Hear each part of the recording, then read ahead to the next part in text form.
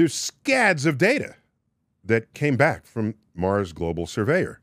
Well, every now and then, somebody finds a feature. Someone discovered a structure that looks like a square that has a little sort of sharp right angle to it. Well, that's interesting.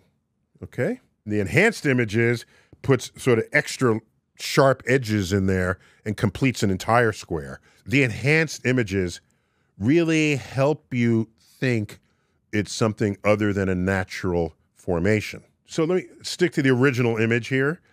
What could it be? You don't see many right angles in nature.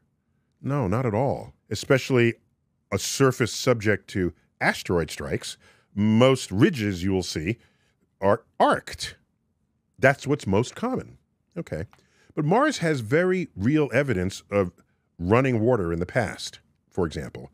And water can carve ridges and rills that can be round or can be straight. If I remember correctly, Mars has the same land area as Earth, okay? So in other words, if you take the land area of Earth, you can clad the entire surface of Mars with it. So now you can ask, if I had that much surface area to pore over, what kinds of things might I see?